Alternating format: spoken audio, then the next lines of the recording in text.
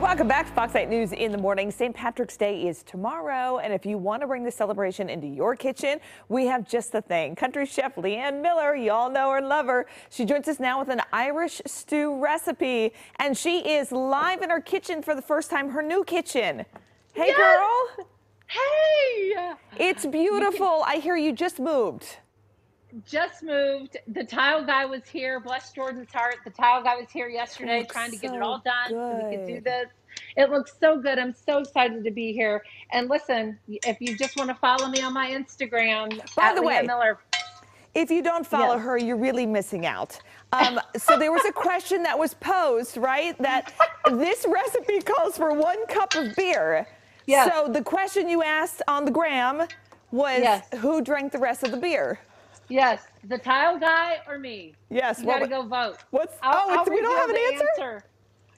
I'll reveal the answer later in my Instagram, Christy. Okay. Good, later this morning. You're I will let you well. know. A little tease there. I'm just at Leanne Miller, my name, and I have so much fun.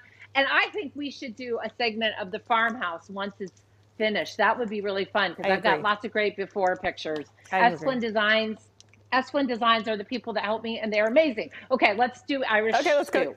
All right. Okay, this is my little Amish twist on Irish stew. There's a cup of beer in this, but I've got some wonderful, I saved some out because I want to show you. So I like to dredge my meat. Anytime I do stew, anytime I do a roast, a pot roast, I dredge this in Runyons.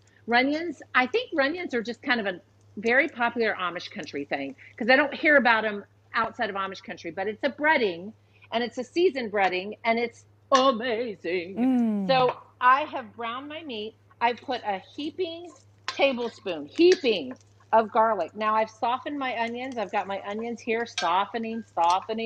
And then I've got a heaping tablespoon of garlic. Now I'm going to put this on top of my meat in the crock pot because, Christy, I don't have my oven yet because my oven is on back order. So that's been another thing that's been fun on Instagram to be, adventuresome with recipes. Without an oven. We can do it, guys. We can do it. Oh my God. Just ask me. All you need is a microwave.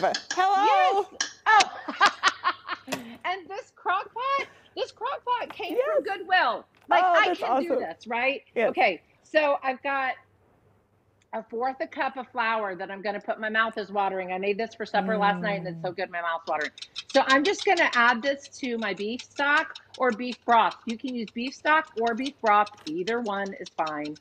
And I'm going to just whisk that together really good. And then I'm going to pour this in my crock pot. You haven't been to Amish country for a little while. And when things are a little more fluid where we can travel and visit. I'll be the first one at your house. Yes, please do. Come down and visit. We'll go to Walnut Creek Cheese together and buy all the bulk candy. Oh my God. Okay. Oh, we need a camera for that. That would be a great segment. Okay, there goes, really. There goes the broth and the flour. Now I'm going to put in my Guinness beer. This is just a regular Guinness beer. Oh, it's frothy nice. Oh, there's a little bit left. Oh, and then I'm going to put the lid on this. I'm not going anywhere. I just took a little sip. I'm not going anywhere. It's fine. I'm going to put the lid on this. I have this on high. I've got a nice sprig of fresh thyme. I'm going to put that in. I'm going to put the lid on and then I'm going to let it in the crock pot for about an hour because I want my meat to be really tender. I do use meat tenderizer. I like that. So this is marinated for 24 hours and I put lots of seasoning and meat tenderizer on it. Okay. I'm going to let it go an hour and then I'm going to put my veggies in, my carrots, my sweet potatoes, my potatoes. I'm also going to add right now, actually, this tomato paste. Okay.